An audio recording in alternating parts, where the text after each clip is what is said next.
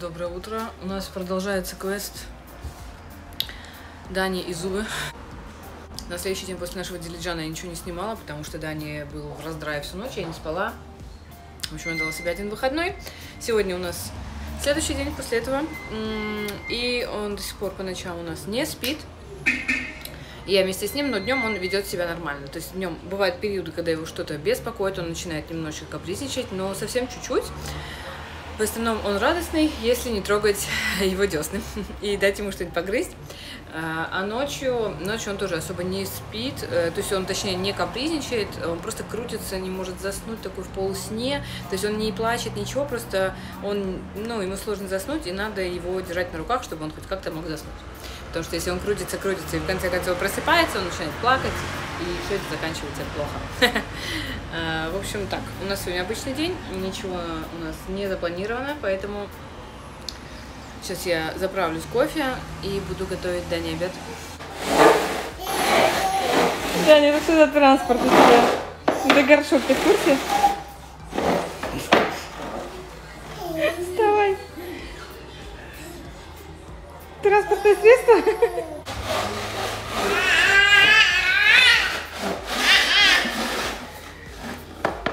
Удобно, Дани? Нормально? Им вообще-то не так пользуются.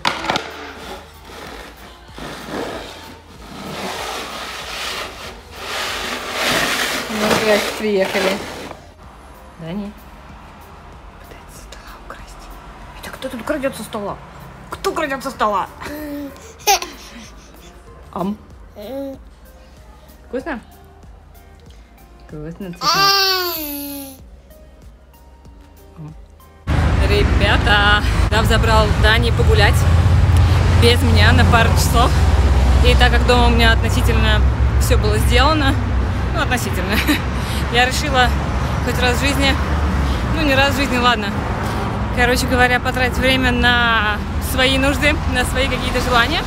И я иду сейчас ни к парикмахеру, ни на маникюр, ничего такого. Я иду в кондитерский магазин. Мне надо кое-что там посмотреть и просто провести время с удовольствием. Вот пойду сейчас посмотрю, и мое время уже истечет, потому что Дав взяла Дани всего на пару часов. И, короче, я побежала. В общем, я обошла все магазины, которые у меня были поблизости, кондитерские. Не смогла найти того, что я хотела. Я хотела найти сухой белок. Позвонила тоже в онлайн-магазин, нигде нет. Я не знаю, что за проблема с сухим белком у нас тут. Придется заказывать откуда-то. Мне он нужен, периодически бывает нужен. Такая вещь, она нужна во время всяких там изготовлений меренги и всякого такого. В общем, нигде нету, как-то грустно мне стало. Это наш главный железнодорожный вокзал. Давид Сосунский. Здесь какие-то работы сейчас происходят, поэтому не очень красиво, но так-то приятно достаточно. Тут, собственно, статуя самого Давида Сосунского. Это герой нашего эпоса. Отсюда можно уехать в Грузию, отсюда можно уехать в Гюмри точно. И по пути в Гюмри, то что всякие там деревни, города, тоже, естественно, можно уехать. С обратной стороны вокзала, автовокзала, сейчас я покажу. Под самим вокзалом находится подземный переход и станция метро Давид. То есть здесь и метро тоже. Вот это вход в метро. Итак, тут на выходе такая вот площадка. К вопросу Катерины, едет ли отсюда что-нибудь в Дилижан, по-моему, нет, если честно. То есть здесь едет все в другую сторону. Так что вот отсюда можно уехать, вон Арарат, Арташат, куда-то еще. Ну и в Гюмри. Вчера, или когда там, в комментариях Катерина задала очень резонный вопрос, как же добраться, например, до самого же Дилижана, если нету собственного автомобиля. Есть несколько вариантов, как вообще путешествовать по Армении без личного автомобиля. Сейчас расскажу. Вообще никак. Шучу. На самом деле есть несколько опций. Все зависит от финансов, от возможности, от желания путешествовать. То есть есть вариант, например, взять машину в аренду. Если у вас есть права, вы можете взять машину в аренду. Примерно плюс-минус это стоит в день 20 тысяч драмов, плюс-минус. И бензин на вас, естественно, бензин отдельно. Это раз. Второе. Можно найти человека с машиной, который будет вас возить. Я не знаю, сколько это стоит, если честно, зависит уже от человека, насколько он знакомый, насколько, что он там будет вам показывать, куда он будет ездить. Но примерно вот, ну, такие варианты существуют, многие так делают. Это выгодно делать, если вас несколько человек, то есть, например, вас 4, и вы, если все скинетесь, получается очень даже дешево.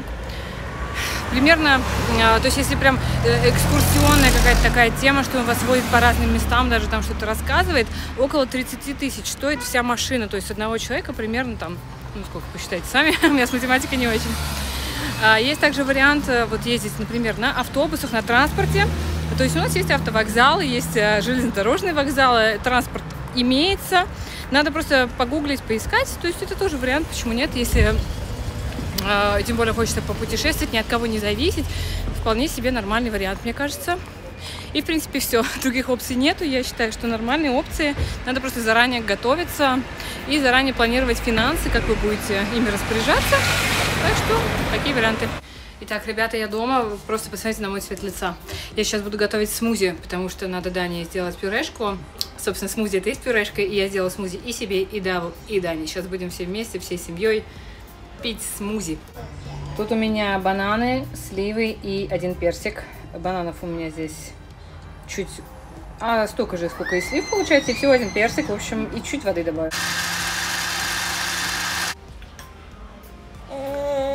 Как тебе смузи, Дани? Вкусно? Да, смакует. Дани, ты что-то готовишь вкусное? Что ты готовишь вкусное? Ой!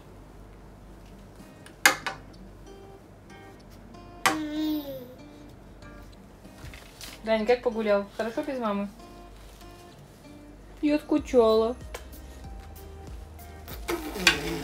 Понятно все. Ага.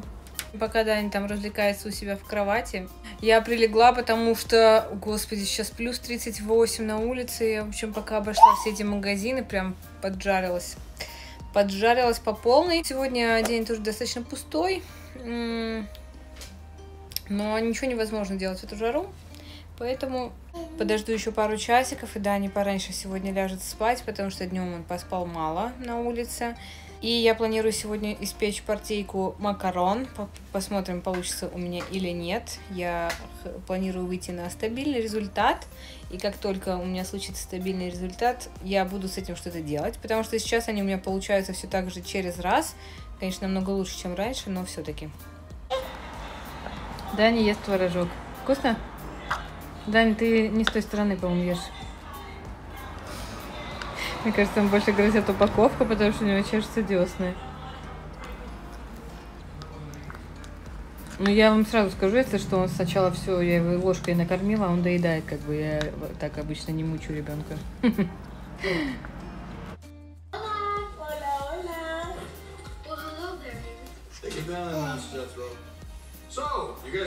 Тань, ты куда бежишь?